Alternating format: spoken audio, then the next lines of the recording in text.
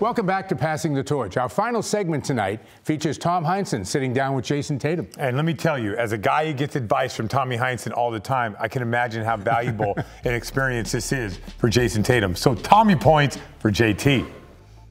How you doing? Well, listen, you've been terrific. One of the big questions for a player like you, who's an offensive player, going to be a bona fide, strong offensive player in the league, is every once in a while you have a clunker. And I saw you in a clunker game where it just didn't work all night long. And one of the things that I'd like to convey to you is how do you come back from that, emotionally and mentally? One thing that I've learned for being in the NBA is it's 82 games. So no matter how good you play one night or how bad you play, all that matters is if you win, and then you usually play the next day or the day after that. So you got to move on to the next game. And that makes it a little bit easier, where in college, if you had a bad game, you had 5 or 6 days in between to think about it. So that could be a little tougher. But now that you're in the NBA, you know, you got 82 games, so the next one's coming like that. So you kind of get your mind off of it. Well, I brought this up because I've seen you have one of those, and I want to relate my own personal story.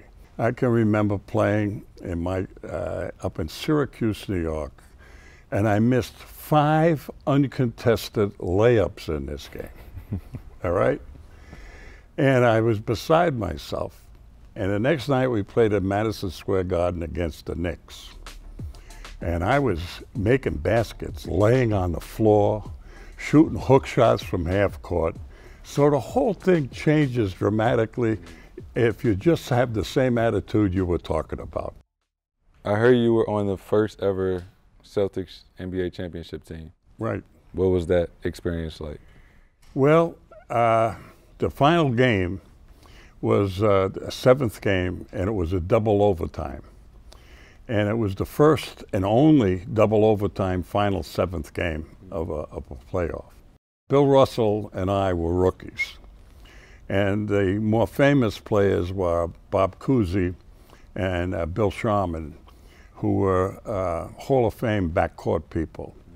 And both of them had terrible games. There was something like 4 for 40. Couldn't buy a basket. They were so anxious to win the title after going for several years not winning it. And I had a great game. I had 37 points. It was terrific that we won it.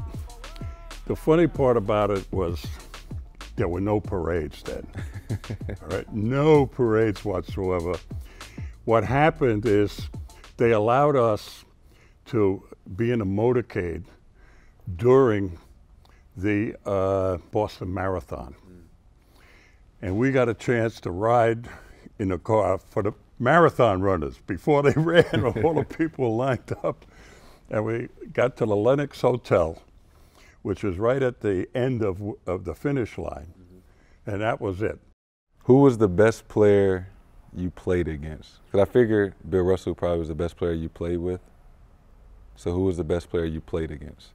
Well, Wilt. But Wilt played, that was Russell's problem. He had to deal with Wilt. The best players I played against were Bob Pettit and Elgin Baylor. Both of them were, Elgin Baylor was the first real high flyer. He'd get into the paint and overpower people, but he didn't have an outside shot. Right. So they kind of were able to handle him for the first year a little bit. But then he developed an outside shot, and boy, I'll tell you, he was a load. Who's the toughest guy for you to play? I would probably say LeBron. Oh.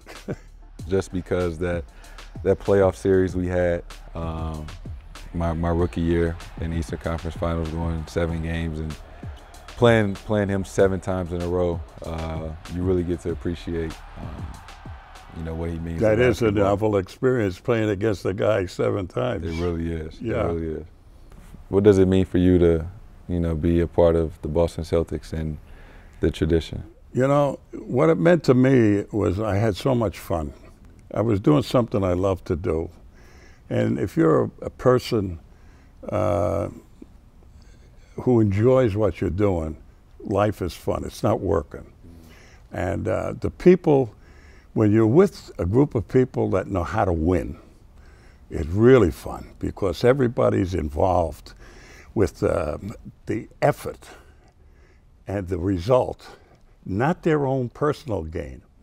You guys, from what I can see, have that same attitude where you're going out there and whatever, we're going to do whatever is necessary to get done. So this organization, has it influenced you at all? It definitely has. I've learned so much about the Celtics that I didn't previously know before I got here. And, you know, my appreciation for guys like yourself, Bill Russell and Paul and all the guys before me, just coming in here to work every day to see the banners. And, you know, you feel the energy, the atmosphere, the fans are the best. And it's not like that in every city we go to. You know, we truly have the best fans. And, you know, it really is a sense of pride, you know, putting that jersey on every night. And couldn't be happier being there. Well, it's both a blessing and a curse, all right? I mean, it's a blessing that you are picked to be in this organization because of the history. They think you can fit in. But then the curse is you got to deliver, right? I think, personally, I think you're going to be an all-star player for a long, long time. You have the scorer's mentality. Put it aside, I'm making it, I'm missing it, I'm shooting. That's what I am. And that's a great asset. Anytime you want to bounce something off of me, feel free to do it. Will do. Thank you.